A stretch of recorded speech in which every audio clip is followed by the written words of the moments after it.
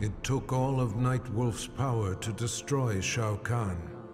His spirit guide, the wolf, had aided him in the battle, but in the aftermath, its presence was no longer felt. Nightwolf returned to his home, seeking the Elder's help in reconnecting to the spirit world.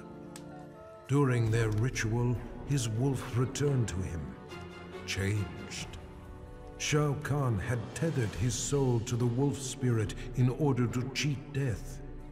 Now corrupted with Shao Kahn's evil, Nightwolf has transformed into his animality, his bite converting his victims into subservient lycanthropes.